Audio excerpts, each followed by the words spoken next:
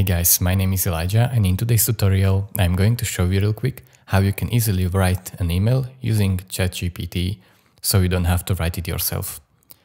It's pretty simple guys, I'm going to using text-to-speech and voice control for ChatGPT.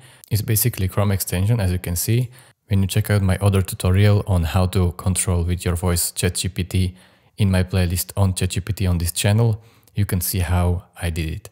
So without further ado, let's show you how to write an email. So first thing you need to do, if you have your voice control, you can tell it. If you don't, you just have to write it. You say what you want to say in that email and just ask her to write it. So I will show you how.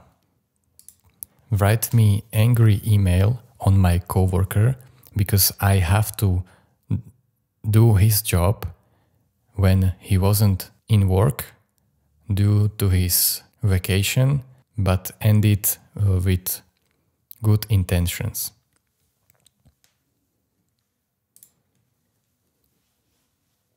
Subject: unhappy about picking up your Slack dear coworker's name. I hope this email finds you well. However, I must express my deep dissatisfaction with the situation that unfolded during your recent absence due to your vacation. As you know, I was left to pick up the slack and cover your workload, which was not part of my job responsibilities.